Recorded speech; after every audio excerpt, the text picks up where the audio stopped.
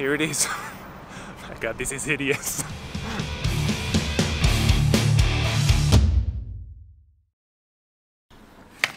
I recently made a movie for a friend's father's 70th birthday. While planning the movie out, my friend and his siblings told me about this playground they'd used to go to with their father as kids. They called it Hamifletzet, the monster, and told me that we somehow had to incorporate it in the video. And I was like, yeah sure, just send me a photo so I see what it's all about. And this is the photo they sent me. Look at this hideous thing! What the hell is this? When you imagine a kid's playground, something a bit more playful comes to mind, but who in their right mind would build this for children?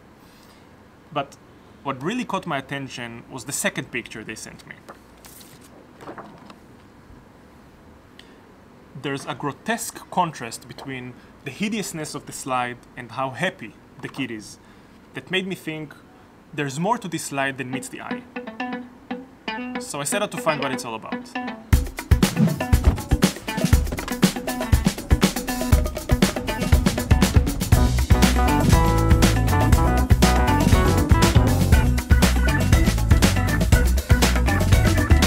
So today is the 9th of July and I'm heading now to Jerusalem. On the western side of the city there is a garden called Rabinovich Garden. That's where that ugliest slide is. Now, I'm going there now, but this story actually starts a few days ago. Before going to see the slide, I wanted to learn more about it. I knew this picture was taken somewhere around 1984. So the slide had to be at least 35 years old. I learned it was created by a French-American sculptor called Niki de Saint Phalle, and was commissioned to her by Jerusalem's mayor at that time, a guy called Teddy Kollek. But that information only raised even more questions. Why a thing so grotesque would be commissioned by a mayor?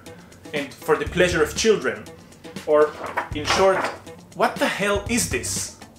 The Hebrew Wikipedia page of the garden itself offers one explanation. According to Saint Phalle, the slide represents feministic ideas. The artist wants to shatter the impression of the fragile woman in the Western world. That, to me, just doesn't sound right. Saint Phalle did create sculptures that are feministic in nature. These were life-size dolls of women she called nanas. They became her best-known work. But not only does the slide not look anything like a nana, or a woman for that matter, but I also don't see anything empowering or feministic about portraying women as monsters and letting kids have fun on that notion. Also, I couldn't find any other reference supporting that explanation. It was something else, I just knew it. So, due to lack of information, I tried contacting the municipality of Jerusalem. Spokesmanship Department of Jerusalem Municipality, hello, how may I be of service?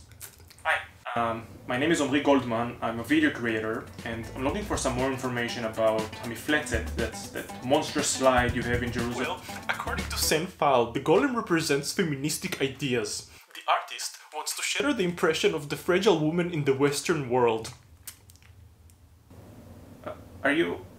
Thank you. Were you just citing from Wikipedia to me?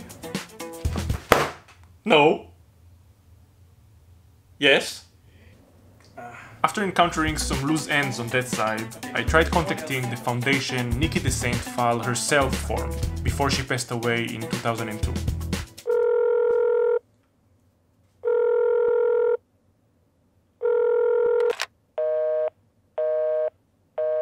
Out of those two responses, I honestly can't tell which was the least helpful.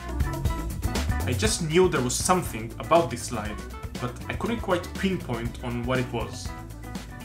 But then I stumbled upon an article on the LA Times from 1998.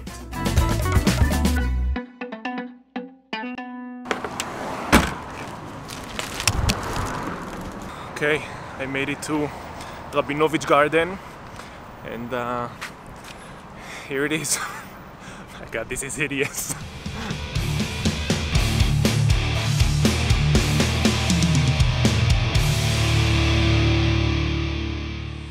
This slide was created in 1972 and received the name the Golem.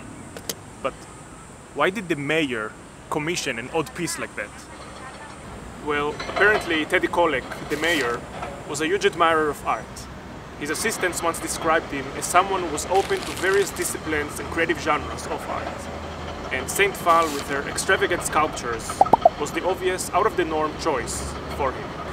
To present her design for the slide, Saint Phalle had to go in front of a commission at the municipality. And for obvious reasons, they turned her down. But Kollek insisted the commission do another voting.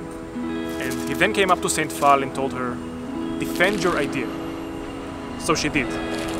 And on the second voting, the commission agreed.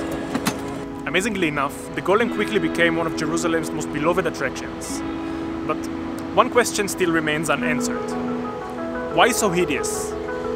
On an interview Saint Phalle did for the LA Times in 1998, she replied, "Scary things are good, because they help children conquer their fears." This slide is a story of being open to what's different, and of perseverance. But its culmination is actually told through this photo of a kid experiencing the thrill of surmounting fear in its purest, most childish form. I'll see you next week.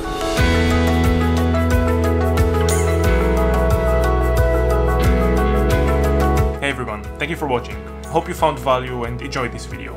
If you did, please like it and subscribe to my channel. There's a new video coming out every week. You can click the top video on the left to watch another fun encounter I had with that not so useful representative. I think she's starting to become a regular on this channel. And talk to me in the comments, let me know your thoughts. I'm there. See you next week. Omri. The 30-year-old adult. What a douchebag.